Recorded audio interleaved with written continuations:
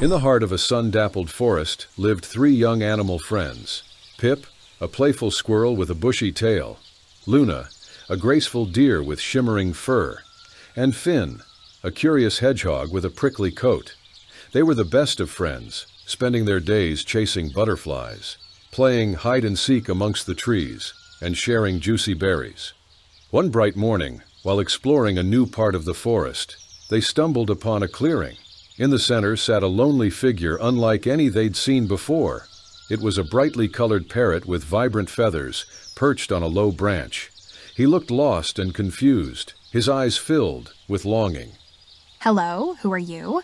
I'm Rio. I got separated from my flock during a storm. Don't worry, Rio. We'll help you find your way back. Maybe you can stay with us until then. Rio's eyes lit up.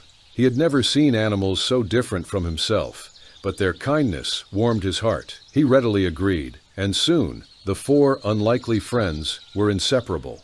Pip taught Rio how to climb the tallest trees. Luna showed him the hidden streams for the sweetest water. And Finn, surprisingly, enjoyed Rio's colorful stories from faraway lands.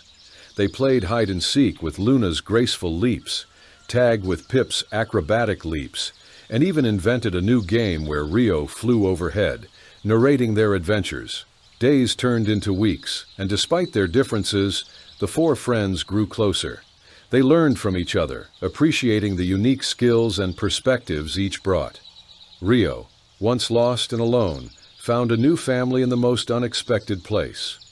One day, a familiar cry echoed through the trees. It was Rio's flock, searching for their lost friend. With a bittersweet farewell, Rio rejoined his kind, but the bond he shared with his forest friends remained strong. From that day on, the forest echoed with the laughter of four friends, a testament to the beauty of diversity. They learned that true friendship knows no bounds, and the most vibrant experiences come from embracing those different from ourselves. Hey, little dreamers, did you enjoy tonight's bedtime adventure? If you want more magical tales and exciting adventures, don't forget to hit that subscribe button.